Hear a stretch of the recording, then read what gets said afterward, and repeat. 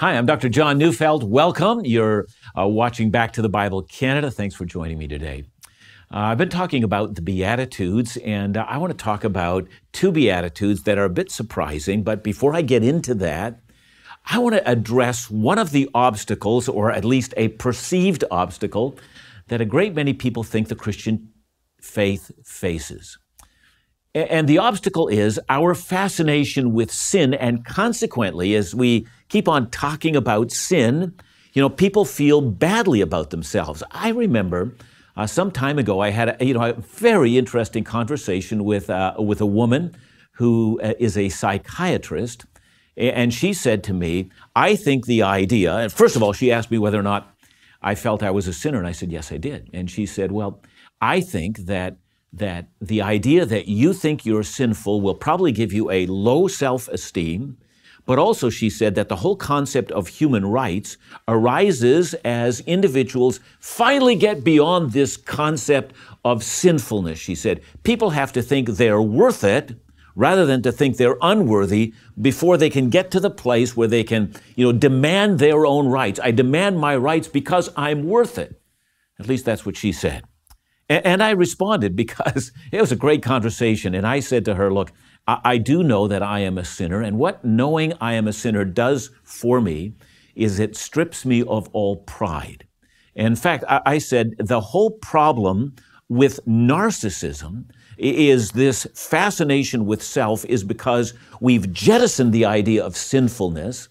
And when it comes to human rights, I said, justice only works when I think that other individuals deserve justice as much as I do. And my understanding of my sinfulness puts me in a place where I stop elevating myself above others and I start to concern myself with the welfare of others, and that gives rise to the idea of justice and a number of other things. Well, that just started the conversation. It went on from there.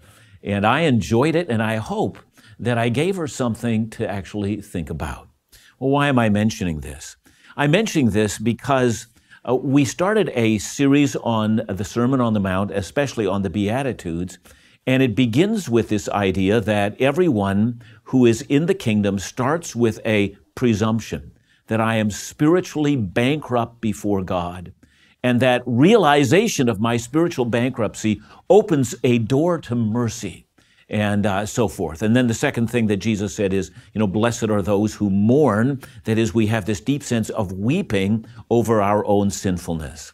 Well, that's the last two Beatitudes that we looked at, or the first two in the Sermon on the Mount. And today I want to look at the next two, and I begin with the third, which Jesus says, Matthew 5, verse 5, blessed are the meek, for they shall inherit the earth. Blessed are the meek, for they shall inherit the earth. What's fascinating about that statement is that in the ancient Greek world, which would have read those words, the ancient Greek world thought that meekness was not a virtue at all.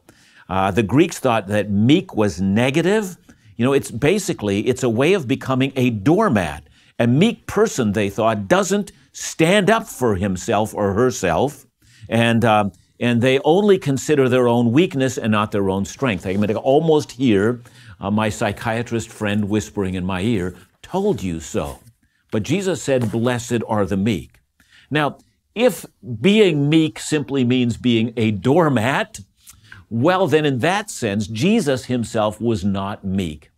You might remember Jesus and his conflict that he had with the Pharisees and the Sadducees. You brood of vipers, he says. He's not speaking to someone else about them. He confronts them directly. You brood of vipers, you whitewashed tomb. On the outside, you guys look fine, but on the inside, you're filled with dead men's bones.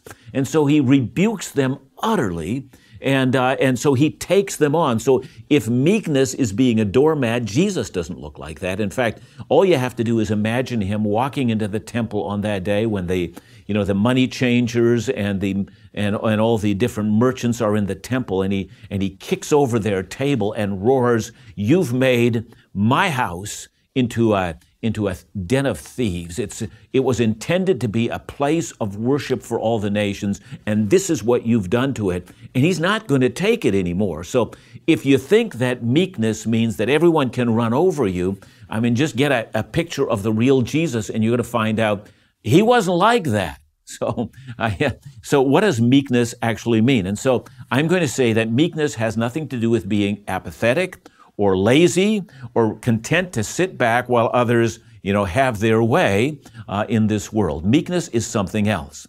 And when I say things like that, I wonder whether or not you think I'm performing a clever trick here. I'm changing the meaning of the word meek to make it mean something else. And that reminds me, it was a number of years ago. I was in a public restroom and or a washroom, and I remember looking, and somebody had scribbled some graffiti on the wall, and it said, "We meek will inherit the earth." And then in brackets underneath, it said, "If that's all right with the rest of you guys." So, the idea behind it, it's preposterous to think that the meek would inherit the earth, because being meek, they would say, "Is that all right with you guys?" And the rest of them would say, "No, it's not, and therefore the meek will never inherit the earth." I mean, being meek, at least by the definition that we conceive of in our own mind, means you're getting nowhere in life.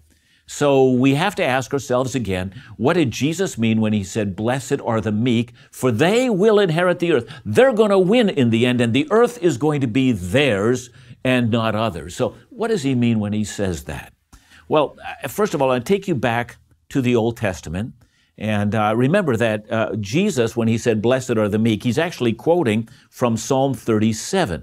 So let me read to you a portion of that, verses 7 to 11. So listen in. This is a Psalm of David, and here's what David says. "Be still before the Lord and wait patiently for him.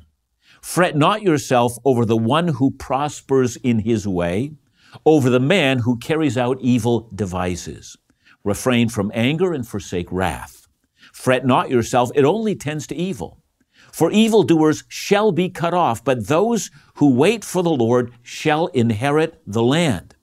In just a little while the wicked will be no more. Though you look carefully at his place, he will not be there. But the meek shall inherit the land and delight themselves in abundant peace." Now, consider how David describes the meek. They're not to fret themselves when, or rage when evil men seem to have their way. That is, they don't get themselves so worked up that they're red-faced and they're ready, to have a heart attack.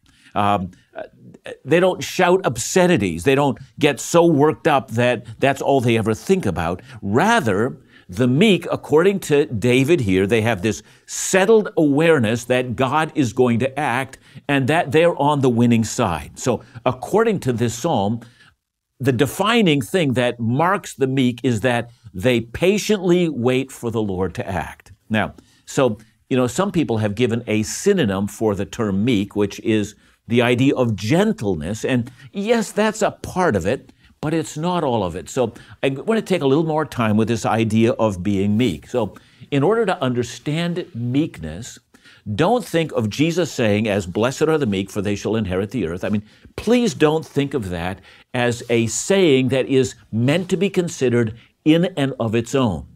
The Beatitudes are not 7 separate statements. They are rather all a part of one. So if Jesus has already said, "Blessed are the spiritually impoverished, and blessed are those who mourn over their spiritual impoverishment," then we must mean that meekness rises out of a recognition of my sinful condition before God and a sense of weeping over it. Meekness must have something to do with my response over what I find within myself. So having said that, what does it mean to be meek? And I'm going to say the answer is the meek person is the individual who has a sense of his or her unworthiness before God, and therefore, because of that, doesn't act with arrogance towards others. In other words, they're transformed in the way in which they treat others. So, a number of Bible teachers have put words together like gentleness and humility, and not given to hypersensitivity when others insult us. Indeed, an individual who doesn't put himself or herself at the center of everything. I mean, we all know of individuals who do that, and maybe you're one of those. You can't be satisfied until you're the center of the conversation. The meek person doesn't think in that fashion. And in fact, the meek person isn't a doormat at all. The meek person, according to Psalm 37, is not a person who's at peace when wicked people continue to prosper. But the meek person has substituted himself or herself at the center of things and rather has put God at the center of all things. That's what meekness actually is. Meek individuals hope in God, wait for Him to act, and are actively involved in following God so that all action is done to put God at the center. If I would give an illustration of that, I would use Jesus as the example. You know, Philippians 2, Paul writes about the nature of Jesus, and he says, although Jesus always existed in the form of God, yet He did not regard equality with God as a thing to be grasped or as a treasure constantly be paraded in front of others. So you've got to imagine Jesus taking upon Himself the form of a man and being found in human likeness. God becomes man, and as man, Jesus doesn't use His authority as God to His own advantage, but makes Himself nothing for the sake of His mission that the Father entrusted to Him. So that's the meekness of Jesus. He puts God the Father at the center, and then He puts Himself in obedience to God the Father and is willing to take a humble place so that the Father is exalted. So that's what Jesus is getting at. And His followers, the citizens of His kingdom, are individuals who are content when all glory goes to Christ. And they look to Jesus to put Him at the center and are not that concerned with how they will look to others. See, that's the idea behind it. So I'm looking for an illustration for that. And as I looked around, I could think of no better than the illustration of William Carey. Now, if you don't know who William Carey was, he organized what was called the London Missionary Society in 1795. And William Carey is often thought of as the father of Protestant missions. William Carey was a remarkable man. He traveled to India, a land with over 1,000 languages, and he was determined to translate the Bible into some of the Indian languages. And I know that there were 7 or 8 languages that he himself translated. His capacity to learn languages was amazing. His capacity then to plant churches, to preach the gospel, and to build viable congregations that had the Bible in their own language. I mean, it's breathtaking what he was able to accomplish. Beyond that, Carey also worked on a political scene.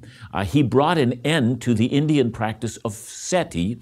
If you don't know what sati was, sati meant that when a man died, you would burn that man's body, but then you would also burn his living widow along with him. And Carey lobbied the British overlords to bring that practice to an end. He was a man of remarkable achievements, and his remarkable achievements lit a fire in the Protestant community and led the way to the evangelical mission to reach the world for Christ. William Carey is considered the father of that. He's a remarkable man with remarkable achievement, a man whose energy level was, over the roof, as they say, and beyond. Well, I'd like to tell a little story that once happened to William Carey. On one occasion, he was sitting at a table, at a banquet, in which there was a British general, and the British general made a comment which he thought was out of the hearing of William Carey. William Carey is sitting there, and the British general is making a comment to a man by the name of Lord Hastings.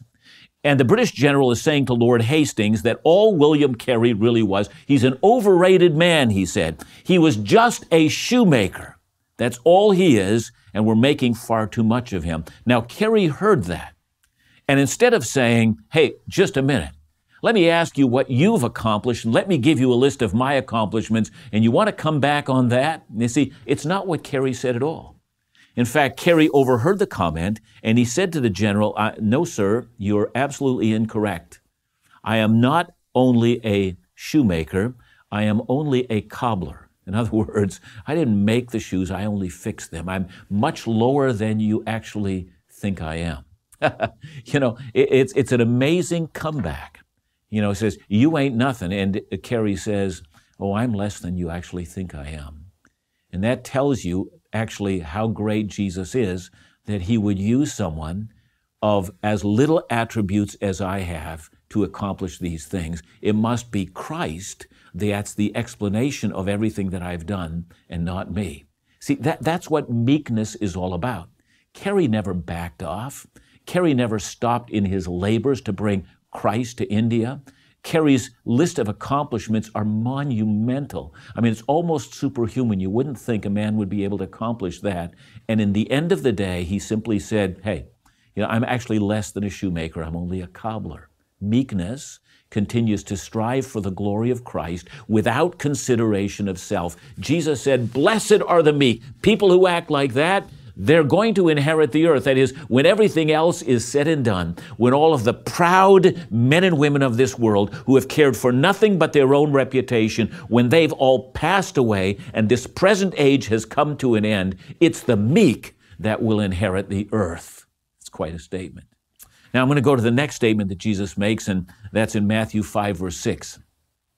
Blessed are those who hunger and thirst for righteousness, for they will be satisfied. So there's something very significant here. Now notice what Jesus doesn't say. He doesn't say, blessed are the righteous. That's not blessed are the righteous. I mean, every one of us who are in the kingdom of heaven start with this an awareness of our own spiritual poverty. We're not going to say we're righteous. We're going to say only God is righteous. Meekness in the end would never draw attention to our own righteousness, but rather draw attention to our own spiritual poverty.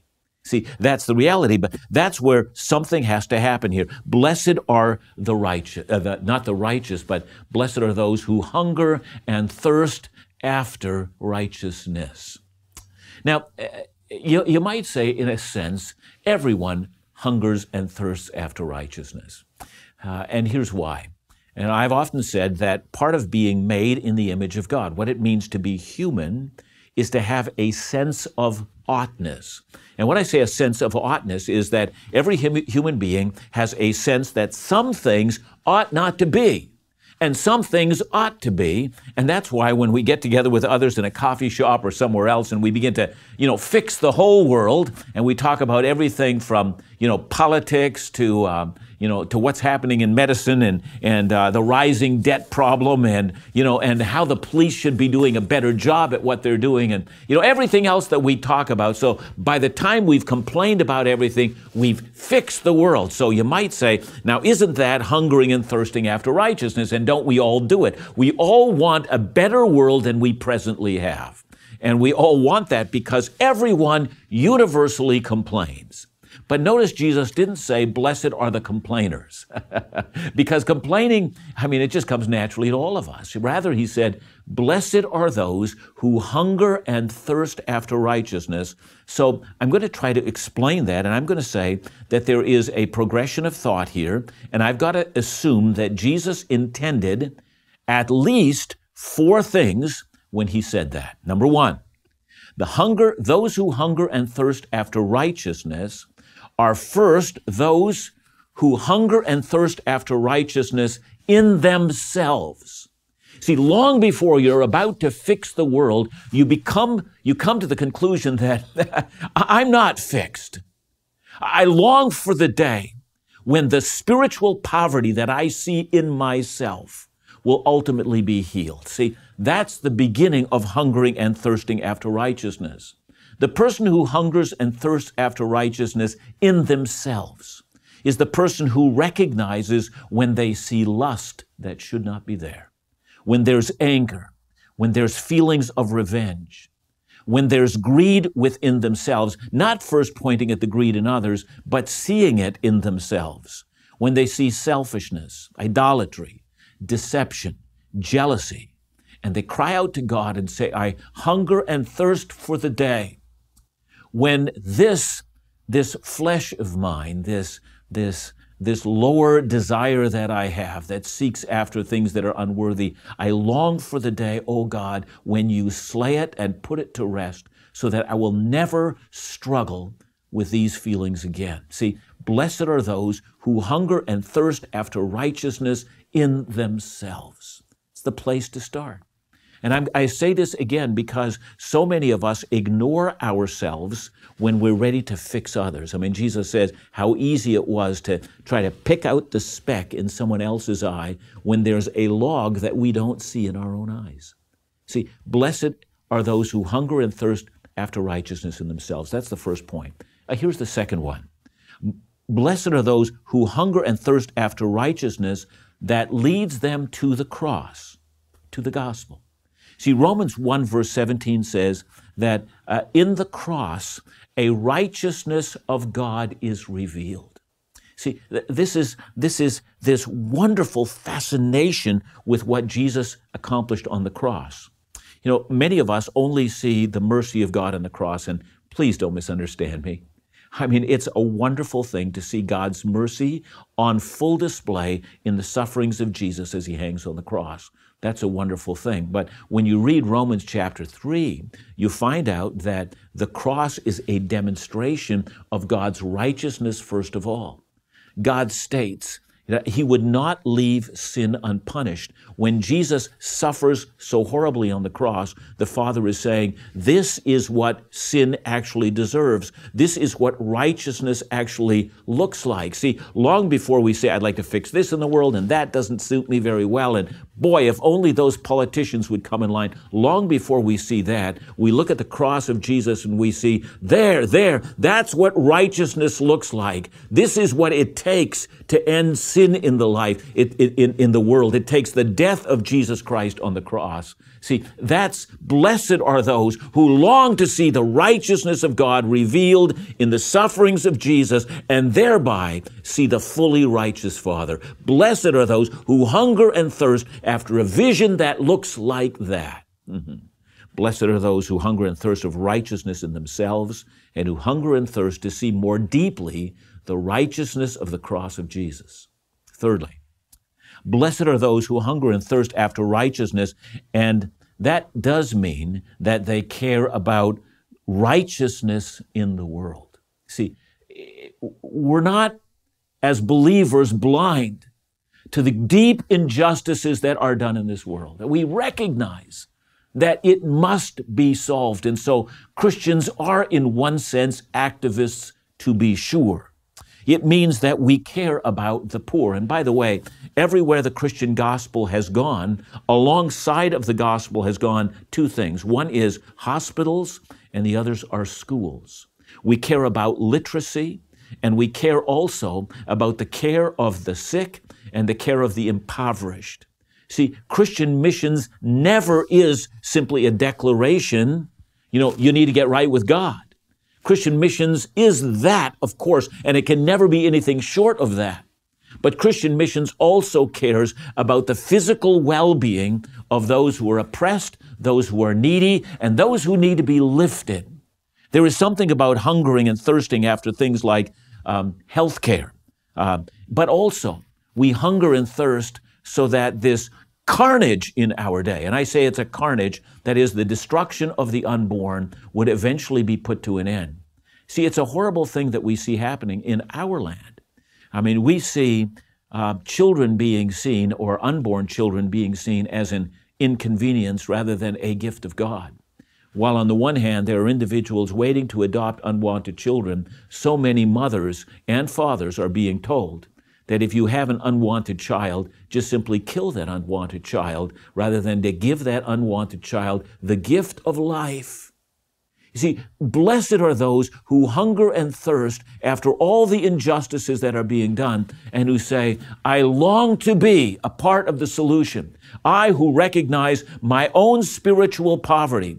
I'm not going out there pointing fingers, but I'm looking to be a part of the solution to that. So I've talked about, a recognition of spiritual poverty in myself. I've talked about a recognition of the righteousness of God on the cross, and then also a recognition that righteousness need to be attained in our culture. And then also, fourthly, I want to say that if we hunger and thirst after righteousness, we're hungering and thirsting after the second coming of Jesus. Because there will come a time when the King enters into the world.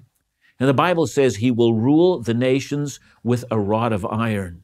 That is to say, perfect righteousness will come into place. Evil will ultimately be stopped. There is this hunger in every single believer for the day when Christ actually comes and sets up his kingdom, and evil will be no more. So when we say, blessed are those who hunger and thirst after righteousness, we're saying a mouthful, aren't we? We're saying a great deal. And I'm quite sure that those four things are intended.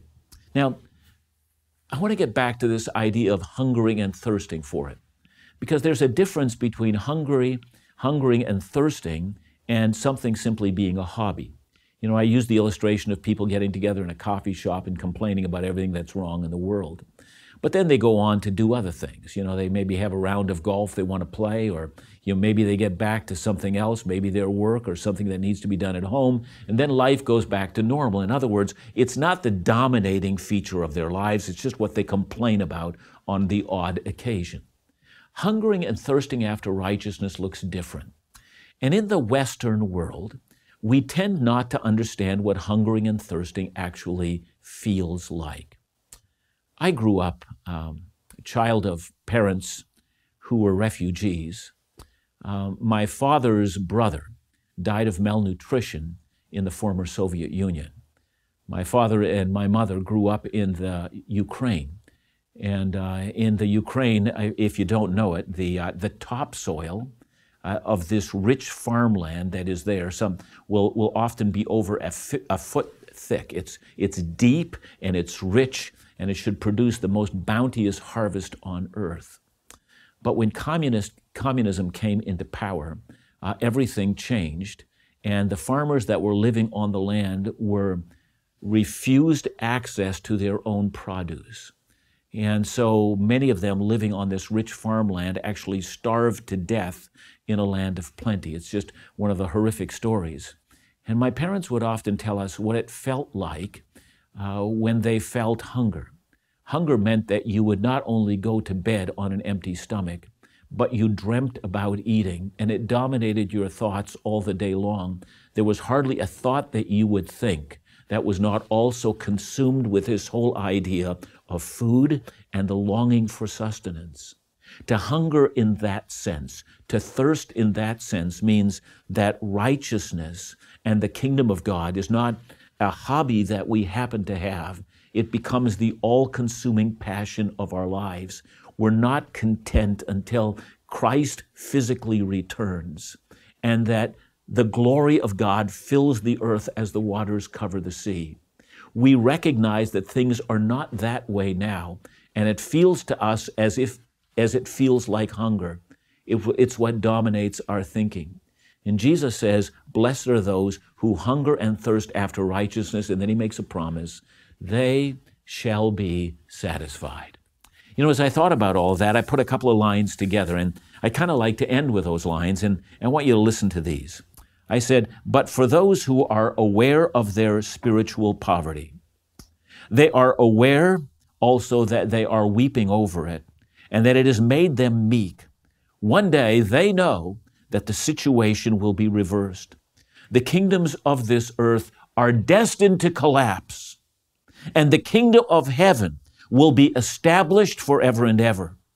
Those who are rich in this earth will mourn and weep in those days. And those who today mourn and weep because they so long for righteousness will find a time when that mourning will come to an end. The night will end, the day will dawn, and they will clap their hands with great joy. How blessed they are, said Jesus. Spiritual poverty and bankruptcy is the pathway to true riches, and there's the invitation. Wouldn't you want that? Wouldn't you like to be a part of the people group who have such a longing, and the only hope for that longing is that God would be true to his promises and fulfill them in the final day? In the end, when the kingdom of heaven finally is fully inaugurated on this earth, those who have spent a lifetime passionately hungering for it will clap their hands with great joy, for all that they had hoped for will finally come to fruition. Tell me this, who else in this life hopes for something intensely and sees it come to fruition? So many people have hoped for something that ends up being a great disappointment. And Jesus has said, this thing that my people hope for will never be a disappointment. I stake my reputation on it. Hey, thanks for watching Back to the Bible Canada today. I wish you God's blessing on this day as you consider the words of Jesus and apply them to your life. May the Lord be with you.